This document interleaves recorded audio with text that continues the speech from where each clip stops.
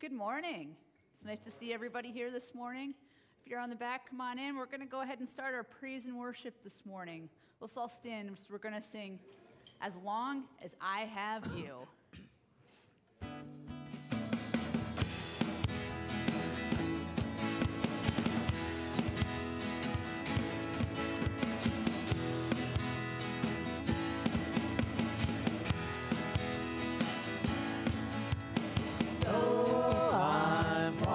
Through this valley, Lord, the truth is I know you're walking through this too.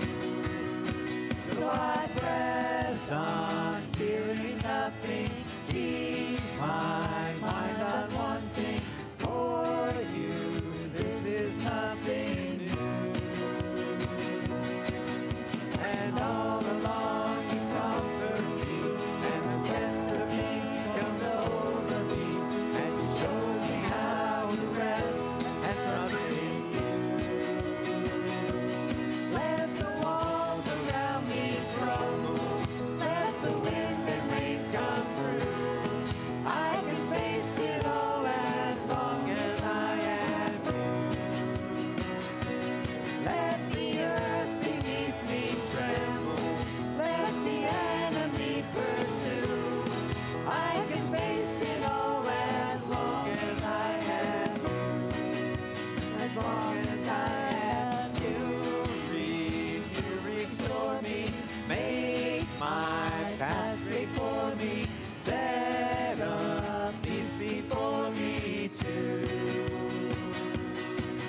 My cup is overflowing, Lord, you keep on showing all that comes from knowing you. And all along you comfort me, and the sense of peace comes over me, and you show me how to rest and trust in you. Let the walls around me crumble, let the wind and rain come through. I can face it all as long as I have you. Let the earth beneath me tremble, let the enemy pursue. I can face it all as long as I have you. As long as I have you.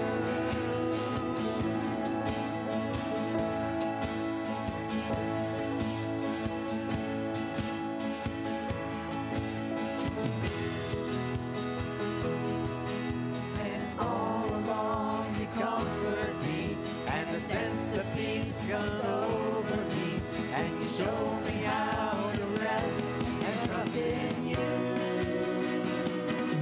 Let the walls around me crumble, let the wind and rain come through. I can face it all as long as I have you.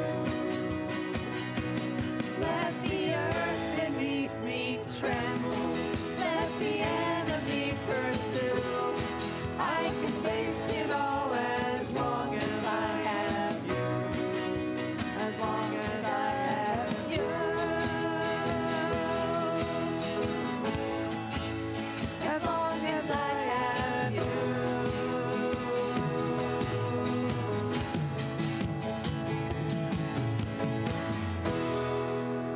Amen. Amen.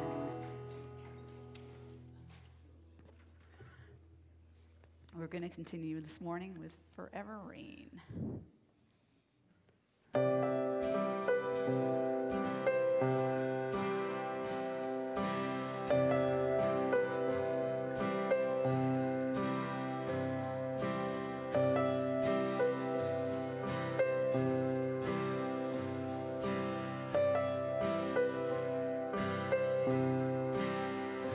You are good when there's nothing good in me. You are love on display for all to see. You are light when the darkness closes in. You are hope, you have covered all my sin.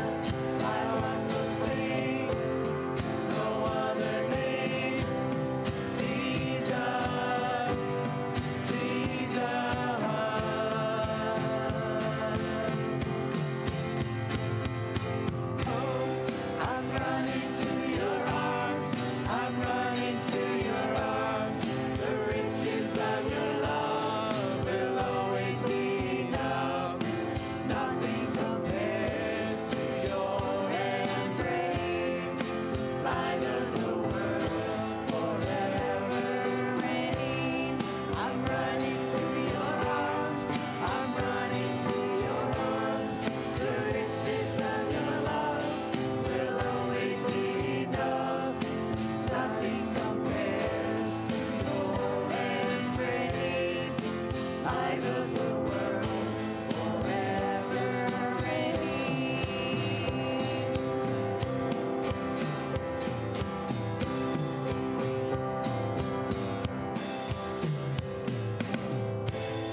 My heart will sing, no other name, Jesus, Jesus.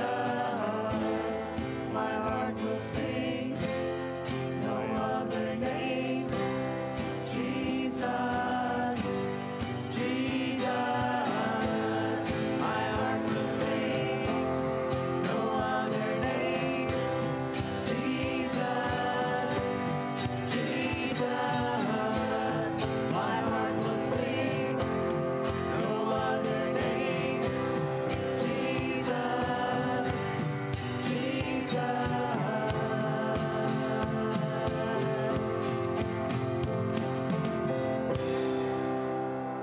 Amen. Amen. I love that. You know, a lot of times I'll pray that God's light can shine through me and that the love of God and the love of Christ can shine through me. But then I get really down on myself and I'll get really, really insecure because obviously I'm not perfect. Nobody else here is too. But a lot of times we're just really far from perfect. And a lot of times I'll mess up. And a lot of times it's like you feel like you're not shining that light that you want to shine. And for me, a lot of these praise songs are just so encouraging. Like for when it says you are good when there's nothing good in me. You are love on display for all to see. You are light when the darkness closes in. You are hope. You have covered all my sin. Even those times when we think that, wow, we're really messing things up and we're really not worthy of showing God's love. If we keep coming back to God, if we keep believing and trusting in Christ, then that light is already in us and that light's going to keep on shining. And I just love it, I'm running to your arms. I'm running to your arms and just trusting God's embrace as his love for us and the salvation that he gives us. And just to be there always for that light that's going to shine through us, even when we're kind of getting in the way of it. The next song says, he is my refuge and my strength always. I will not fear. His promise is true. My God will come through always. Let's take a moment as we prepare to continue to worship. Let's pray. Dear Father God, thank you for loving me, God. Thank you for loving me even though I'm so imperfect, God. And I know a lot of us, probably all of us in here, have this desire to have your light shine through us, God, and then we struggle with our imperfections, God. And I just thank you that when we were saved, that the Holy Spirit came into us, the Holy Spirit lives in us, and the Holy Spirit is in us at all times, God. So I thank you that we can just trust you, that you are with us always, God. I pray as we continue to worship this morning, God, that we could just lift our whole hearts and just love you as you deserve to be loved. Thank you so much for loving us. In Jesus' name, amen.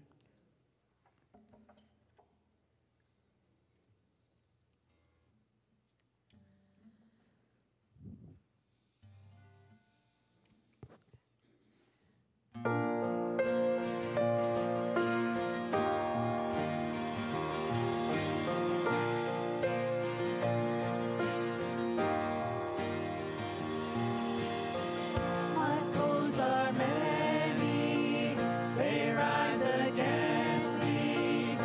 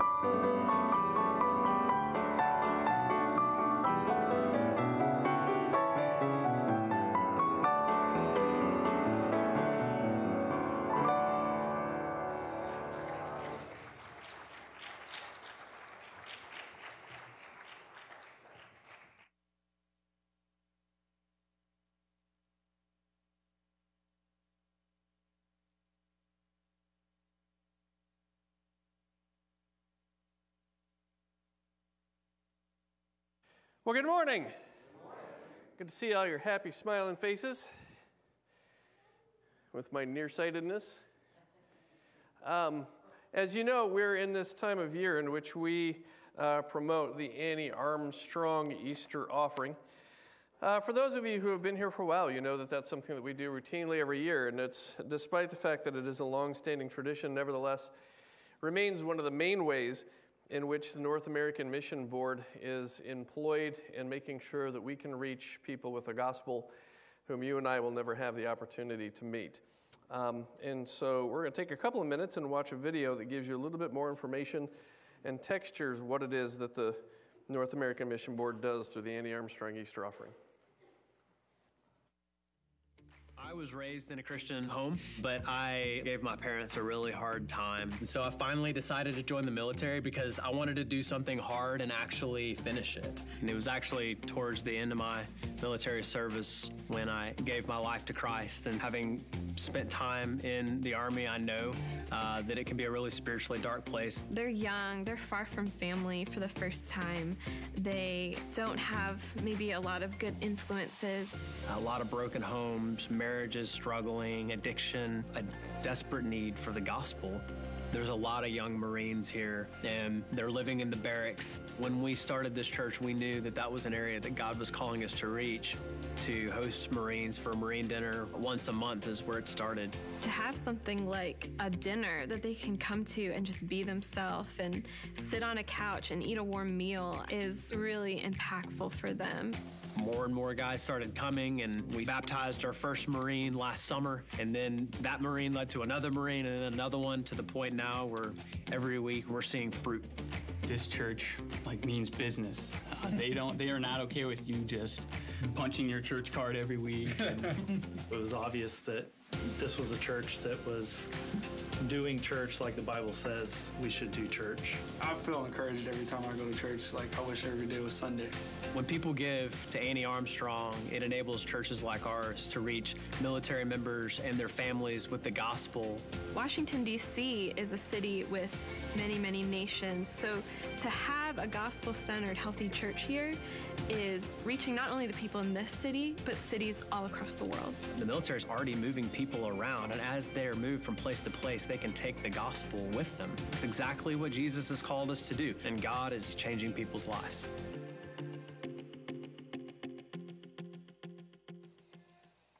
Amen. So as we continue to collect the Annie Armstrong Easter offering, and to let you know that 100% of what you give towards that missions offering goes to the North American Mission Board. None of it is retained here.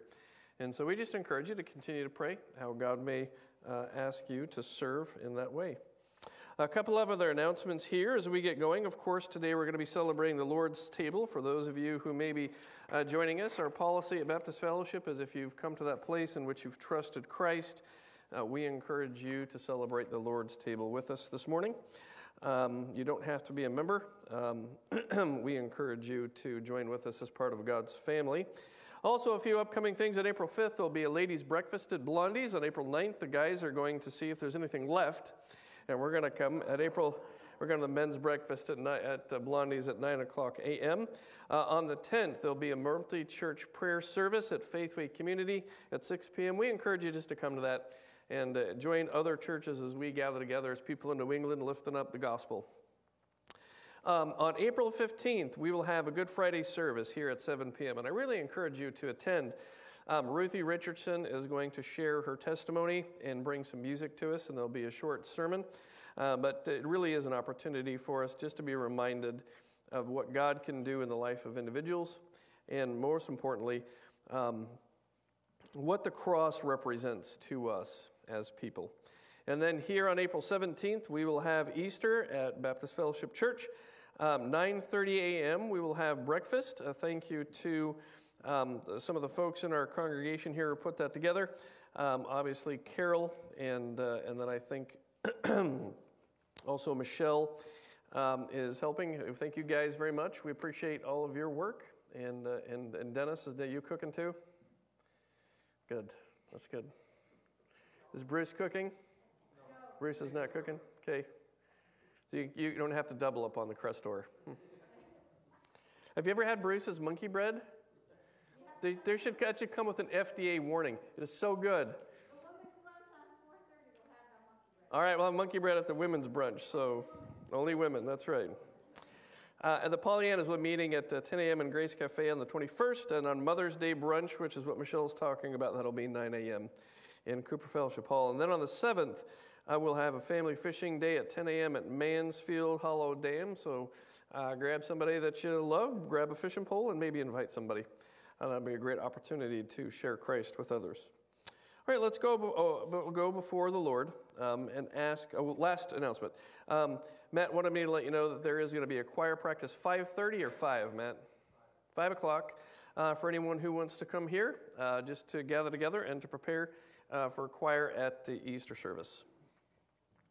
And then last but not least, Dennis, a couple of weeks ago, passed out some information on prayer triplets and how we can get together with 2 other couples or 2 other people in order to hold up our congregation in prayer and invite people to Easter. And so if you haven't done that, would you consider doing that? Find a couple other people or a couple other couples and just gather together in prayer. If you need to do it in person, that'd be great. If you have to do it by the phone, that's fine too. But hold somebody up in prayer that you might be willing to witness to and invite during this Easter season. And speaking of prayer, let's go before the Lord. Father in heaven, I'm so grateful for the blessings that you have poured out among us. And Lord God, I pray that you will help us as we spend some time together here, lifting up your holy name. Lord God, as we prepare our hearts for the Lord's Supper, God, I just pray that you will speak to us, that you will help us to let go of those things in our life that create barriers between you and us. And Father, that you would give us the ability with open hands to reach out to you and to reach up to you, to grab a hold of the grace that you continually pour into our lives and into our hearts through the gospel of your Son. Father, I pray that you would be with members of our congregation who are grieving or ailing. And Father, I pray that you will lift them up. Lord God, I do pray for Cindy and for James, Lord. I pray that you be with her as she recovers from surgery. Lord God, just draw close to her and help her through these next few weeks and months as she begins this next journey towards a new normal in her life. Lord God, I pray that you be with my brother Bruce as he mourns the loss of his brother. And Father, just draw close to him. Help him during this time. Father, I pray that you'll be with Chiro as he prepares to have a stent placed in his heart. Father, give him the strength to be able to have that surgery. And Lord, I pray that you guide his doctors through that surgical procedure. And I pray for many who can't join us here on Sundays simply because of health reasons. Father, those who maybe just have a cold, God, I pray that you be with them, but also those who are really struggling with their health. I think of my brother George Carroll. Be with him as he continues to heal. Lord God, just place your healing hand upon him. Father, I always thank you and praise you for God, for Selma Henning. Lord, just be with her, Father. Pardon me, as she would love to be here but can't make it. And so, Father, will you help our congregation just to rally around her and to minister to her? And Lord, I pray that you be with Neil and Gail Christopher, Father, and help him to continue to seek medical treatment for his pain, Lord, and just lift him up. Father, I pray that you be with us as we approach this Easter season. Lord God, would you place upon our hearts someone who we can reach out to for the sake of Christ? Maybe we be the kind of church, Lord, that takes very seriously the great commission that you've given us to go make disciples of all nations. And Father in heaven, Lord, we just pray that you will help us in this season to take the precious truths of the death, the burial, and the resurrection of your Son and hold them in our hearts in such a way that we are closer to them now than we have been in the past. And we pray these things in Jesus' name, and all God's people said, amen. So we are continuing on in our sermon series on the words and the work of Jesus Christ, and we are going to be moving towards our understanding of what the cross is and the crucifixion of Jesus. Last week, Dennis brought you a sermon on the crucifixion of Jesus and what it means, and we're going to continue in that sense until we get to Easter, in which case our Focus, obviously, will shift to the resurrection of Jesus Christ. But there's a great deal in Christianity that focuses on the cross. And it's very important that as God's people that we understand the importance of the cross, because there are many denominations, or at least a few, that have constructed a theology of the cross that is inappropriate, that does not allow for the cross to represent the fullness of what it is and the finality of what it is. To give you a little illustration of that confusion in our culture, there was a time a few years ago in which I was witnessing to some people. It was during a week in which I happened to have an opportunity to witness to two ladies. One of them had questions about the cross and the crucifixion of Jesus Christ, and about the righteousness of God, the justice of God. Some of the questions really weren't about the cross at all. It was about the nature and character of God. And she was telling me how she had a hard time believing in organized religion or church or denominationalism or anything else that had to do with God. She was open to the idea of spirituality. She was willing to consider the possibility that Jesus was an actual person who walked the earth. But some of the questions that she just had generally about religion and God was, how can God tolerate all the evil in the world? It is what's known in philosophical circles as the problem of evil. If there is a loving and just God, why is there so much evil in the world? And at that time, there was highlighted in the news some issues of human trafficking, and she wanted to know how God, who is loving and kind and just, could not be just so angry at that he would have snuffed out their lives or prevented from any of that from happening. How can a God who is just deal with some people who are just absolutely heinous sinners? How can God do that? Interestingly enough, in that same week, I had an opportunity to talk to another woman, and her response was that she didn't believe in the God of Christianity because she wanted to understand God purely as love and mercy, that she didn't believe that God could punish anyone. How could a God who is loving send anyone to hell? Why is there a God that we believe in that would ever enact punishment on anyone? And I found it ironic that at the beginning of the week, I had someone who wanted to know why God was not more judgmental. And by the end of the week, I had another person who was rejecting God because he was too judgmental.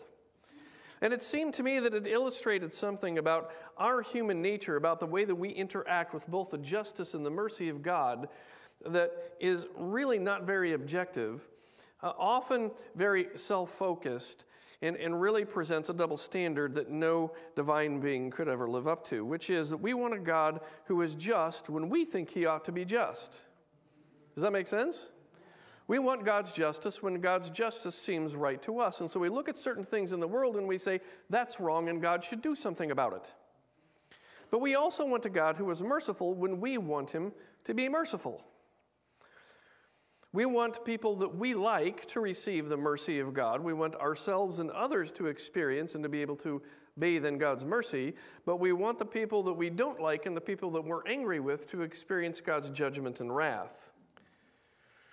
And it seems to me it has everything to do with our proximity, the people who are like us, the people who are around us. It has a lot to do with our affinity, the people who we care about and we want to experience God's mercy. And it has a lot to do with our fickle understandings and attitude about how the world ought to run. In essence, we want God to be and to do like we would be and do were we the one who are running the universe. Seems to me that's just a little too convenient and self-focused. But it does bring up an interesting question, doesn't it? How do we, as Christians, understand both the righteousness of God and his mercy? Because in some way it seems as if those two things come crossways to each other, that they eventually intersect. It's sort of like that math problem that troubled you in grade school. You know, the one that talked about one train going one direction at so many miles per hour, and another train coming in exactly the opposite direction going at so many miles per hour. And you know what the only good answer to that question is? Stop doing math. Get off the train. We're on a collision course. right? You don't want to find out what happens when those two trains come barreling towards each other at whatever speed they're barreling towards each other. Stop doing the math, just get off the train. Poor Bill's over there agape because he's a math teacher. He wants to know how someone in a position as responsible and I could say something so irresponsible as don't do the math. Those are good. It's important for somebody to know the answer. It's important for everyone else to get off the train. But it does illustrate something about God. It seems to me and to a lot of people that God's justice and God's mercy are on collision courses, that they're both going in different directions. And how can God reconcile both of those things? And the answer, I believe, is in the cross of Christ.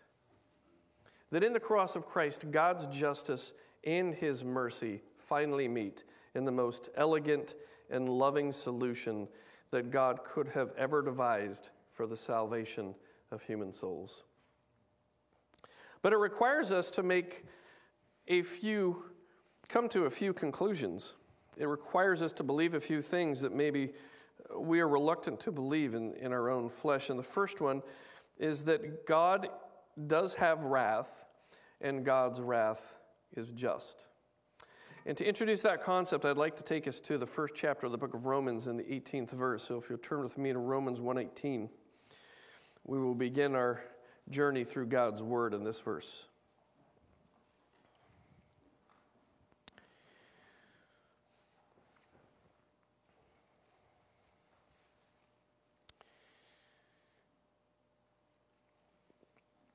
As you continue to turn, consider that Paul's epistle to the Romans is perhaps the one that is the most filled with his understanding of the gospel and his revelation of the gospel of Jesus Christ and how atonement actually works. In Romans chapter 1, verse 18, we read this. This is the word of the Lord.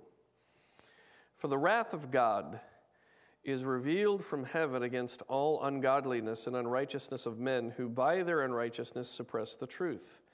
For what can be known about God is plain to them because God has shown it to them.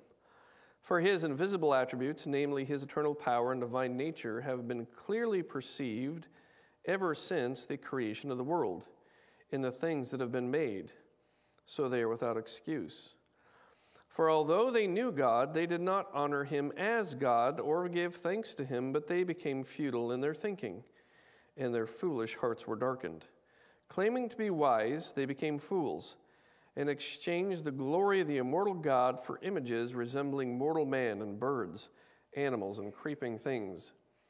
Therefore God gave them up in their lusts of their hearts to impurity, to the dishonoring of their bodies among themselves, because they exchanged the truth of God for a lie and worshipped and served the creature rather than the Creator, who is blessed forever. Amen. There are a number of things in this particular verse that can catch our attention. The first one, of course, is the opening line that Paul gives as he introduces this section of Scripture, as he wants the Romans to understand that the righteous shall live by faith. He begins with an understanding of God that is probably more palatable to them than it is to us, because in our culture it is unpopular to think of God as being angry or God as being wrathful. The reality of the matter is that for many people, we see God either as grandpa, the person who never got angry, or sort of as Jesus, the driver of the Volkswagen, the VW bus, you know, the one that's painted tie-dye and who is constantly passing out flowers. We sort of see that as who God is. We don't see a God who is capable of having just wrath. But the Bible tells us that the wrath of God is revealed from heaven against all ungodliness and unrighteousness of men. And that's an important phrase because it doesn't just say some ungodliness and unrighteousness of men. It says all ungodliness and unrighteousness of men, which means that it's not just those people's unrighteousness, the ones that we look at and we cluck our tongues or we tisk at when we see them doing those terrible things. It's all of our unrighteousness, even the unrighteousness that comes very close to home, even the ones that we see within our own hearts. Paul will later on tell us that none is righteous, no, not one. And so when God talks about the wrath, his own wrath, when he reveals it to us through the Apostle Paul, telling us that his wrath is revealed from heaven against all ungodliness and unrighteousness of men, he's not just talking about those people over there, he's talking about this guy right here. God's wrath is poured out because of sin, and not just their sin, but our sin, my sin. And he says that manifests itself in a number of ways. The first way that it manifests itself is through the suppression of truth. In verse 21 it says, "For although they knew God, they did not honor him as God or give thanks to him, but they became futile in their thinking. And their foolish hearts were darkened." If you want to know how that happens, it comes all the way back to verse 19 when the Bible says that what can be known about God is plain to everyone because God has shown it to them. And if you want to know how it is that a person who does not honor God, and back it up and understand that the reason that they don't honor God is because they don't recognize God, and if you want to know the question as to why it is that they don't recognize God, all you have to do is go to a couple verses back where it says that the reason that God's wrath is revealed from heaven against all ungodliness and unrighteousness is because men in their unrighteousness suppress the truth. Suppress the truth. Sometimes it's helpful to look at the equation from the answer backwards. And the answer backwards is, we know and we see very clearly that there are people who do not honor God. And we understand that the reason that they don't honor God is because they don't recognize God in their midst. They can't see the very evidence of God that they walk around appreciating all the time. And the reason that they can't see the handiwork of God in creation, according to the Bible, is because people were born with this innate ability and penchant to suppressing the truth and unrighteousness. And what that means, essentially, the Greek word is that they push it down. That we have taken the truth of God, the very natural inquisitiveness that we have when we perceive the universe and the world around us, and we look outside and we get to see the beauty of a sunset, or the intricacy of the seasons, or the order to the universe, or the elegance of things like mathematics. The fact that gravity works the same way yesterday and today, and we anticipate that it will tomorrow. That there's so much that we can study about the universe and the world around us, and even our own bodies, that betray the fact that there is a divine, orderly creator who made it work in such a way that it is very elegant and intricate and works. If you've ever seen any science shows, I can't believe anybody would ever watch an episode of Nova and not come away thinking there has to have been an incredible intelligence behind and above all of this. Doesn't that make sense? I mean, just to think that it all happened by accident and that it all works together in such a way that we just continue to walk around oblivious to just how tentative life on this planet actually is. The fact that the moon is as close to the earth as it is so that it creates tides, which are essential to the functioning of the ocean currents, which oxygenate the ocean so that plant life can live in the ocean, which feeds the smaller things, which feed the bigger things, which are inherent to the hydrological cycle, that keeps the clouds, producing and giving rain, which allows our farmers to grow things like corn, which allows them to produce what it is that you're about to go eat for lunch. Do you see how intricate it all is? Were it not for the moon, you wouldn't get lunch. And if it were any farther away, the tides would be off. And if it were any closer, the tides would be too violent. And we all just sort of assume, well, that's a happy little accident. But that's not an accident, and it's not the only one. Which is why the Bible says the heavens declare the glory of God, which is why Romans tells us that his invisible attributes, namely his eternal power and divine nature, have been clearly perceived ever since the creation of the world. Everything around us testifies to the fact that there is an orderly mind, a divine mind that has created and sustains everything around us. And yet in humanity, it's easiest for us to think of them doing it. Suppress the truth. Push it down. Keep it at bay. I don't want to hear it. And they do it in unrighteousness. Have you ever tried to witness to someone and they just simply don't want to hear it? They just don't want to hear it. Yeah, that's evidence of the fact that that's exactly what they're doing. They're taking the truth and they're pushing it away. They're suppressing it. They're pushing it down because they don't want to hear it. Because if they heard it, they'd have to deal with it. But the Bible says they're not the only ones who do it. And the Bible says that we have done it. We are just as guilty. At least prior to coming to that moment in time in which we gave our lives over to the truth of the gospel, we also were those who suppressed the truth in unrighteousness. And the outcome is that we have altogether become futile in our thinking. Our futility is a choice. It's an exchange. And that exchange is to exchange the glory of God for worshiping other things, whether they be resemblances of mortal man or birds and animals and creeping things. But even for those of us who have graduated on in human society and we no longer idolize things that we carve with our hands, yet even within our hearts we find that there are times in which things creep in that become much more important to us than our devotion and our love for God. John Calvin described the human heart as an idol factory, as something that continuously is drawn away from our affection for God, and we become more affectionate for things in our lives.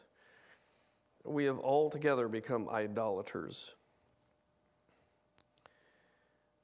And God is justly wrathful at us for it.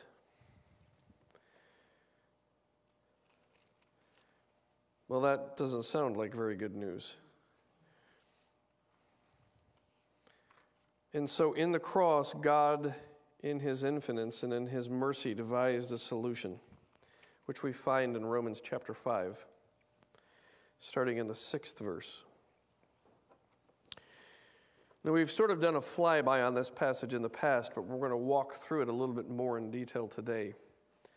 In Romans chapter 5, starting in the 6th verse, we read this from the Apostle Paul. For while we were weak, at the right time Christ died for the ungodly. For one will scarcely die for a righteous person, though perhaps for a good person one would dare even to die. But God showed his love for us, and that while we were still sinners, Christ died for us. Since therefore we have now been justified by his blood, much more shall we be saved from him, from the wrath of God. For if while we were enemies, we were reconciled to God by the death of his Son, much more now that we are reconciled, shall we be saved by his life. More than that, we also rejoice in God through our Lord Jesus Christ, through whom we have now received reconciliation. Paul makes the observation and the admission that while we were still weak, Jesus did this. Jesus didn't go to the cross for a group of people who were supporting him and lifting him up, who were rightly standing with him. The Bible says that while we were still weak, at that right time, Christ died for us who were ungodly. God showing his love for us, and that while we were still sinners, still engaged in the suppression of righteousness, Christ died for us. And then he says this in the conclusion to that analysis, since therefore we have now been justified by his blood, the shed blood of Jesus Christ on the cross, much more shall we be saved by him from what? What are we saved from? The wrath of God. Our salvation, according to Romans chapter 5, is at least in part a salvation of the just wrath of God. It is every bit about God's wrath meeting his mercy. The theological concept that I'm really hinting at here is called substitutionary atonement. And the idea is that Jesus took the cross that I deserved. That the wrath of God was fully and finally poured out upon Jesus Christ in order that he might absorb the fullness of the righteous wrath of God in my place for me so that I would not have to. And it is reflected in passages like 2 Corinthians 5:21, which I've talked about in the past. It says, "For our sake he made him," Jesus, "to be sin, who knew no sin, so that in him we might become the righteousness of God." That concept of Jesus, the sinless Lamb of God, who knew no sin, nevertheless took our sins upon himself to the point that God treated him as sin, so that we might become the righteousness of God. There's a passage in the Old Testament that foretells that and helps us to understand it very beautifully. It's in the 53rd chapter of the book of Isaiah.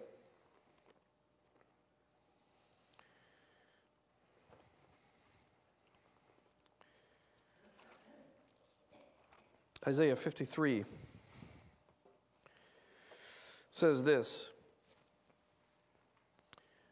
"Who has believed what he has heard from us, and to whom has the arm of the Lord been revealed? For he grew up before him like a young plant, and like a root out of dry ground. He had no form of majesty that we should look at him, and no beauty that we should desire him. He was despised and rejected by men, a man of sorrows and acquainted with grief, and as one from whom men hide their faces. He was despised, and we esteemed him not. Surely he has borne our griefs and carried our sorrows. Yet we esteemed him stricken, smitten by God, and afflicted. But he was pierced for our transgressions. He was crushed for our iniquities. Upon him was the chastisement that brought us peace, and with his wounds we are healed. All we like sheep have gone astray. We have turned every one to his own way, and the Lord has laid on him the iniquity of us all." This precious prediction of the cross of Jesus Christ, and honestly, I can't think of any other way to understand that passage.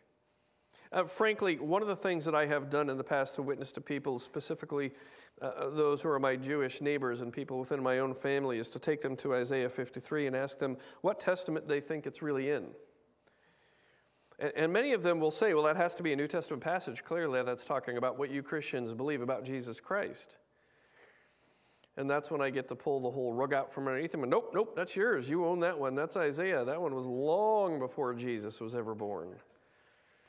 It describes very clearly the crucifixion of Jesus, but even beyond that ability to show people that even as far back as the book of Isaiah in antiquity, God had predicted the cross. The significance and the theology of the cross bleeds through that in such a way that it just impacts our heart. That Jesus was the one who was despised and rejected by men. That he bore our griefs, that he carried our sorrows, that he was smitten by God. He was pierced for our transgressions. He was crushed for our iniquities. His chastisement is that which brought us peace. And that last verse is one that I think that would be good for all of us to memorize as we maybe consider witnessing to others. All we like sheep have gone astray. We have turned every one to his own way. And the Lord has laid on him the iniquity of us all. See, the cross is about the wrath of God, but it is also about the mercy of God. Jesus willingly went to the cross to absorb the wrath of God so that we might become the objects of his mercy. Which is why the cross is our ultimate hope of reconciliation. So if you turn with me to the book of Colossians, the first chapter, that's the last bit of flipping around I'll ask you to do. Get some Bible calisthenics here. We get everybody's fingers worked out. Let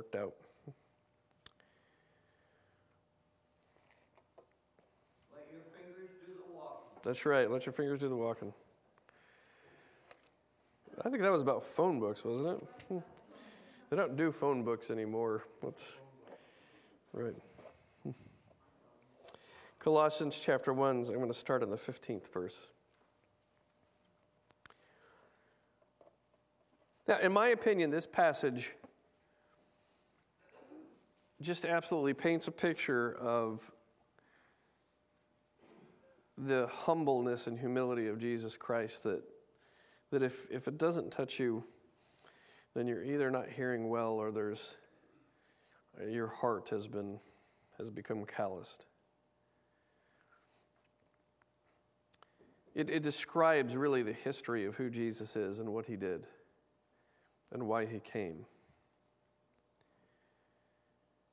It really is one of those stories that talk about a person who is willing to endure the worst, having come from the most glorious.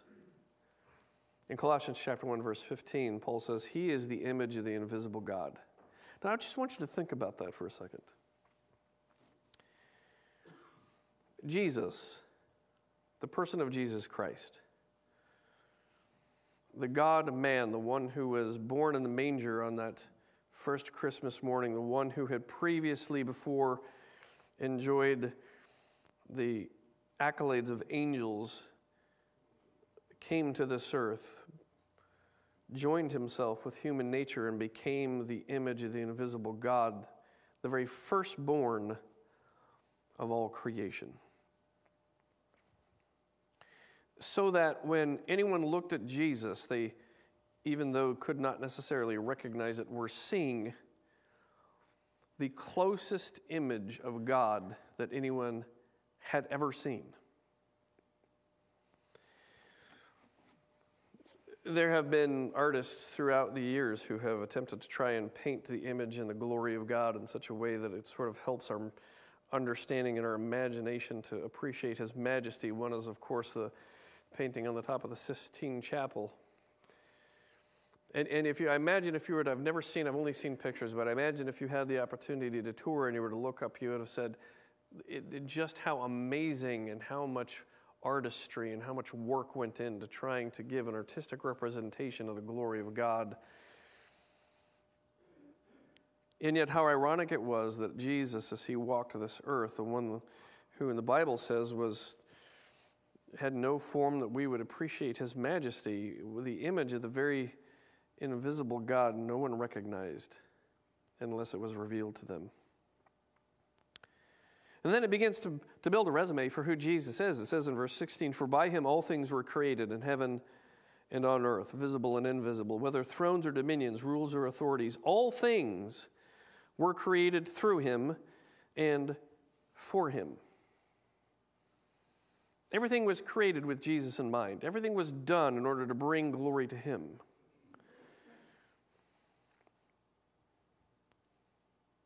And he is before all things, and in him all things hold together.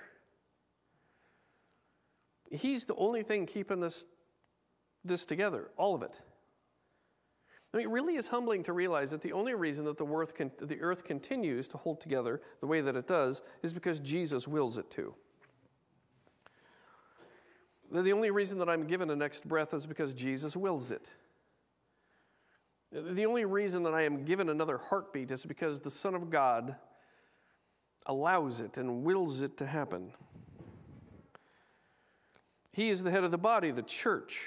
He is the one that we see as the leader of our religion. He's the one in charge of all of this thing in the church. Incidentally, as a pastor, it is really important that I remember that all the time. Jesus is the one in charge of this place. It's his agenda that we should be pursuing. My job is just a stewardship. Like the dad handing the kid the car.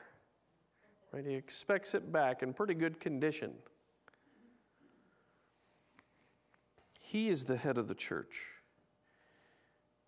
He is the beginning, the firstborn from the dead, that in everything he might be preeminent. For in him all the fullness of God was pleased to dwell. So that when he looks at Philip, he can say, if you've seen me, you've seen the Father. The fullness of God.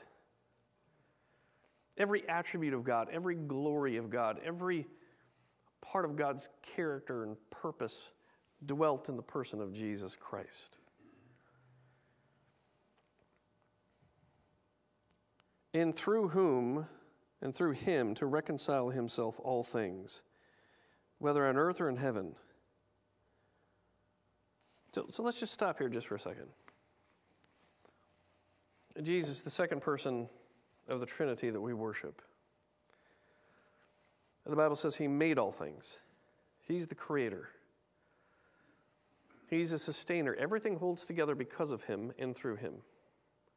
Everything was made for him.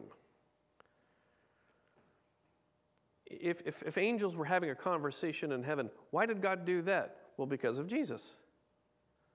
Because of the Son of God. He is the one we made this for his glory, for his enjoyment, for lifting him up. He's the one through whom everything was created. For in him all the fullness of God was pleased to dwell on earth. Jesus walking around was the fullness of God. There was no part of God, of God's character, of his essence, of his being, that was not fully represented by Jesus Christ when he was walking around here on this earth.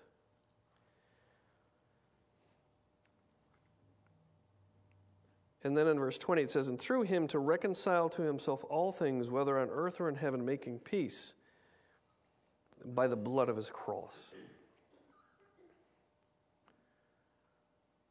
The fullness of God willingly took a cross and shed his blood in order to make peace with us. Verse 21, and you,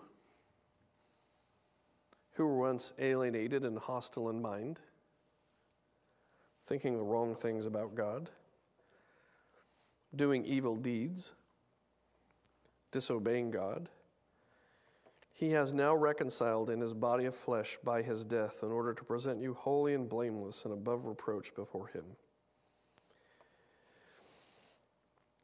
If indeed you continue in the faith, stable and steadfast, not shifting from the hope of the gospel that you heard, which he has proclaimed in all creation under heaven, and of which I, Paul, became a minister.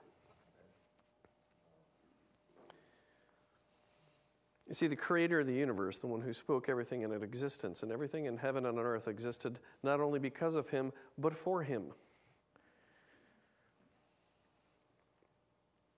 If you were to walk around in heaven, he could say, that's mine, I made it. That's mine, I made it. That's mine, I made it. And yet he watched his creation fall and rebel against him,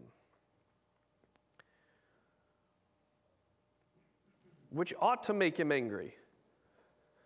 But instead of pouring out his wrath on the objects of those who had actually committed transgression, the second person of the Trinity willingly stepped into human form, allowed the fullness of the wholeness of God to dwell in his body, and willingly took upon himself a Roman cross, allowing his blood to be spilt in order that he might make peace with this creation who was hostile in mind and doing evil deeds. Even while we were sinners, Christ died for us.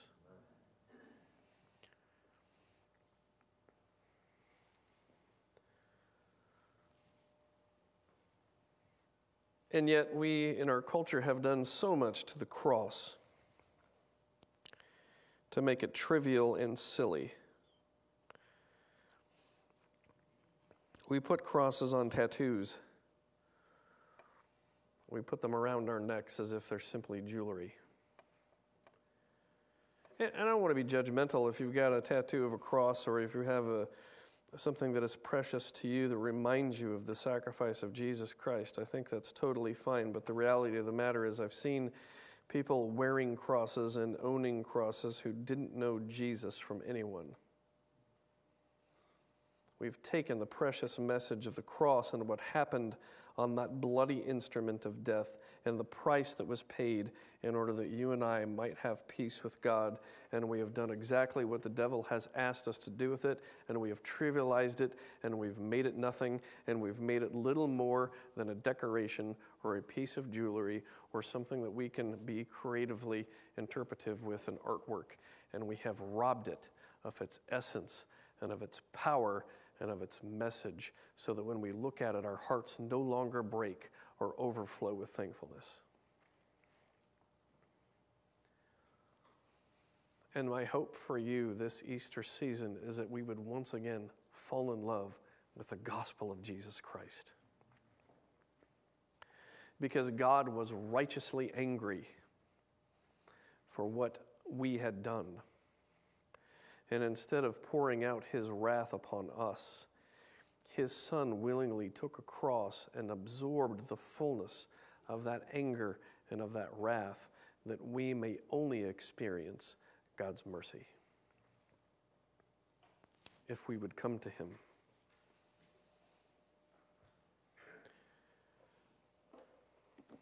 And that's why we celebrate the Lord's table. Because it is a reminder to us of what Jesus has done. It's a reminder of God's mercy and his justice meeting together in such a way that we no longer have to see ourselves as strangers and aliens, those in hostile in mind and evil in works, but those who have been fully and finally reconciled to God, knowing only peace. Knowing only peace.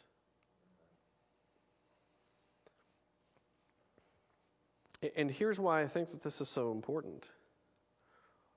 Because it's a continual reminder of what is already accomplished and done. Your sins have been dealt with. It's over. There is therefore now no condemnation for those who are in Christ Jesus. God has taken your sins as far as the east is from the west and has separated you from your sin and your iniquity, because the precious Lamb of God has taken our punishment for us. All we like sheep have gone astray, and God has laid on him the iniquity of us all, freeing us to experience that peace with God.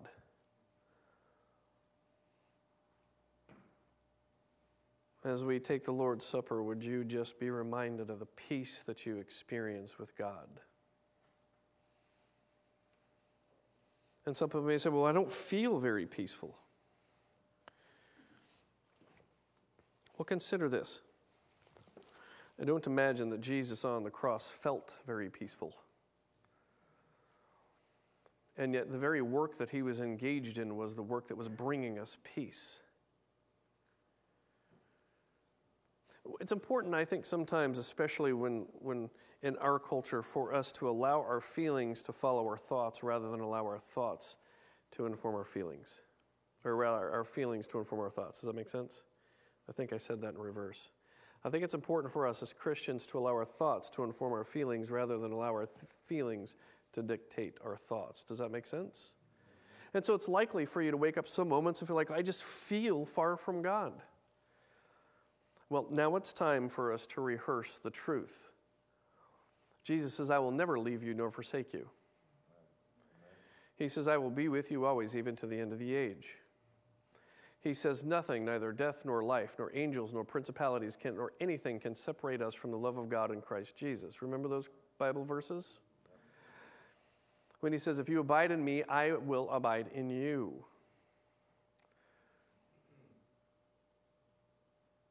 when Jesus says, and I will lose none of those that the Father will give to me. Just because you don't feel close to God doesn't mean that God isn't close to you. I can imagine, I can remember a time in which my son was walking with me, and we were in the park, and I was right behind him the whole way, but he couldn't see me. He was too distracted by everything else that was going on around him. Years and years and years ago, and he was a little toddler, right? And at one point in time, he turns around, he starts crying. He's like, Dad, where are you? I was right behind him.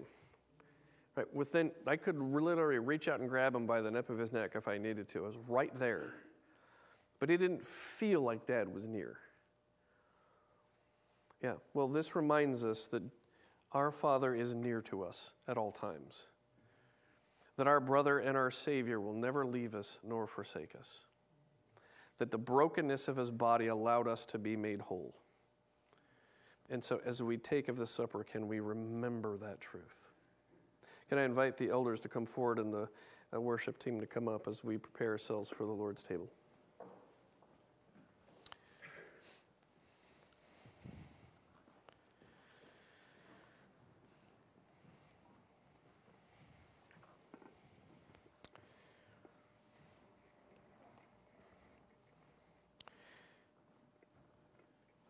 On the night when Jesus was betrayed, he took bread, and when he broke it, he said, "This is my body, which is given for you.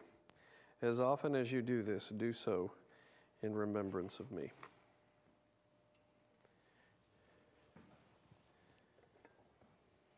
Thanks, Dennis.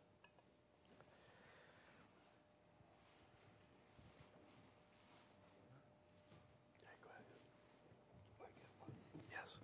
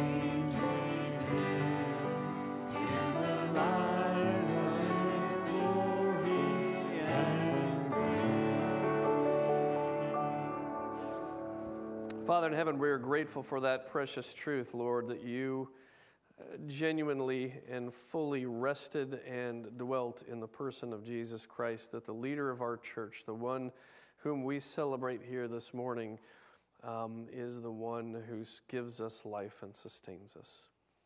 So together, can we sing the chorus of that a cappella before we take communion? Turn your eyes upon Jesus. Look full in his wonderful face,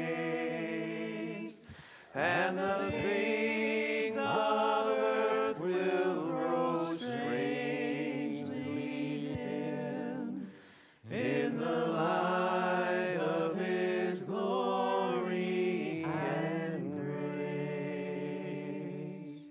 Amen.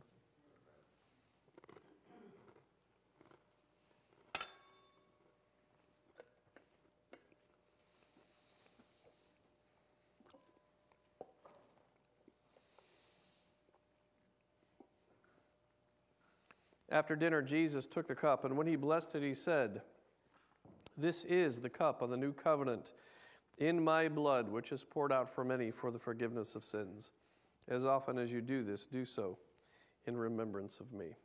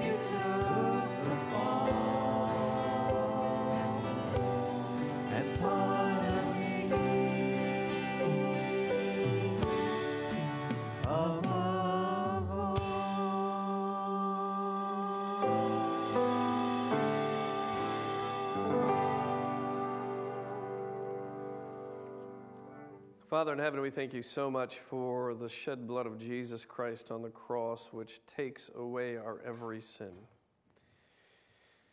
which removes our every iniquity, that takes away our every sorrow and transgression. Our world is a world that is steeped in sorrow and transgression and anxiety. And the one thing that they are all clamoring for is a sense of peace. And we have it through the cross of the Lord Jesus Christ. And so will you, for just a minute, just breathe deeply and allow the peace that that cross brings you to wash over you.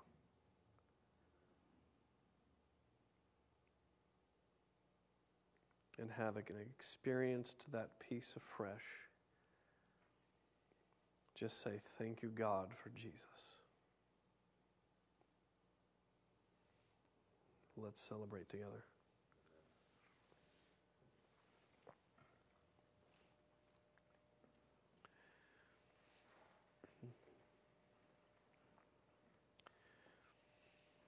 And now, according to our great tradition, let's lift up our voices and sing Amazing Grace.